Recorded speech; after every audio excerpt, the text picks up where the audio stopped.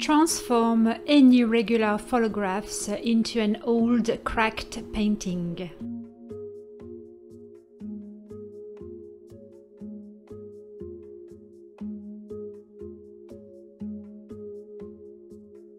Position your image on the top of a black background. The black background is going to play an important role in the transformation.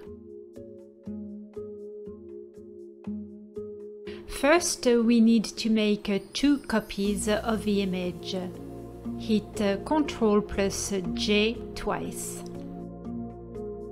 Before to carry on, lock and turn off your original picture. It's always a good idea to archive your originals when you work on any projects.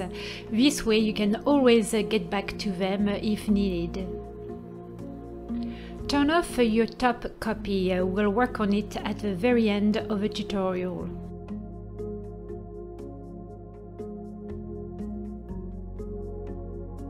Click on the layer of the first copy to activate it and right-click. In the menu box, go all the way down until you find Add. Select the option Transparency Mask. Now, before to continue, let me give you a quick reminder of what a transparency mask is used for. When you add a transparency mask to a layer, a new layer appears underneath. This is your layer mask. You know you are working on a layer mask when the color wheel becomes black and white. A transparency mask basically acts as a non-destructive eraser. What it does, it hides pixels rather than removing them for good. Now, the important thing to remember here is that you need to make sure that the foreground and background colors are set to black and white. If they are not, just hit the letter D on your keyboard. So black will hide pixels. Using any brush of your choice, paint over the areas of your image that you want to hide. Use the letter X to switch between the 2 colors. Now, when the white color is active, you can paint over the areas you have hidden earlier and all the pixels will reappear.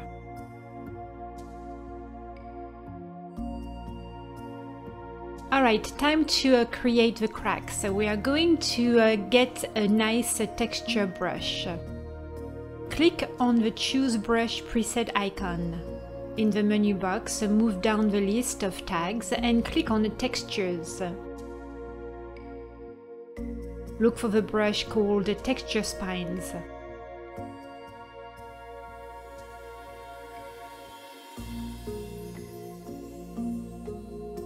Now make sure to turn off your pen pressure if it was activated. This is when the fun starts. Using different brush sizes, paint as many cracks as you want all over your image.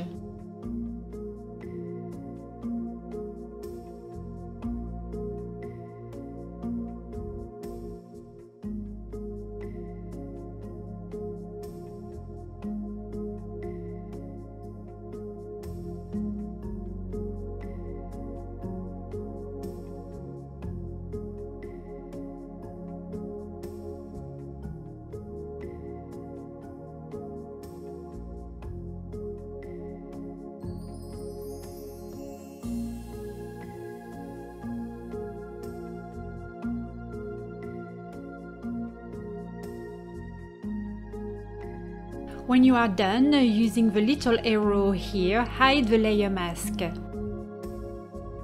Now look, as soon as I click back on the layer to reactivate it, the color wheel is back to normal. This is how you know if you are on a layer mask or on a regular layer.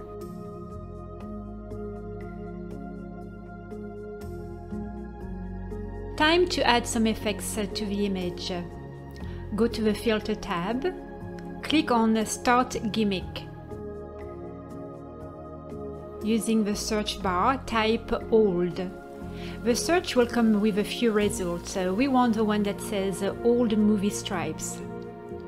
Use the top slider and decide of how many vertical stripes you want on your image. I am going to choose 6. Now for the rest of the tutorial, make sure to click OK, do not click Apply. Back to gimmick, this time type dirty in the search bar. Again, use the top slider to increase or decrease the effect.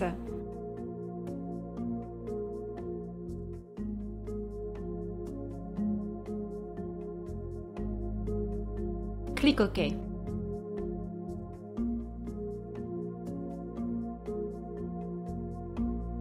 We are almost done. Click on the top layer to activate it and turn it back on.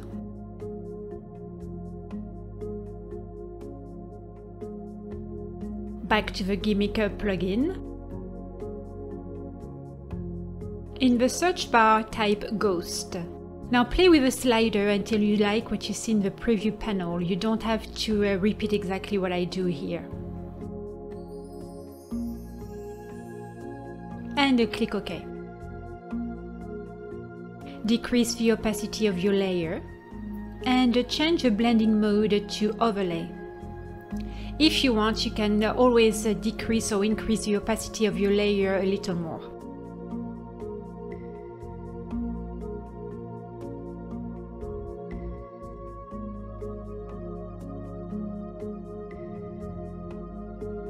We have one more effect that I want you to add. Go back to the gimmick plugin.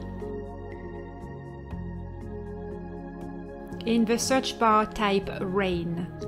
Click on Rain and Snow. Use the top slider to change the angle of your rain. We want the rain to fall vertically. Use the second slider to slow down or speed up the rainfall. Finally, use the third slider to decrease or increase the density of your raindrops. And click OK. As you see, a rain layer has been created on the very top. The only two things left to do now is change the blending mode of this layer from normal to screen and decrease the opacity of the layer.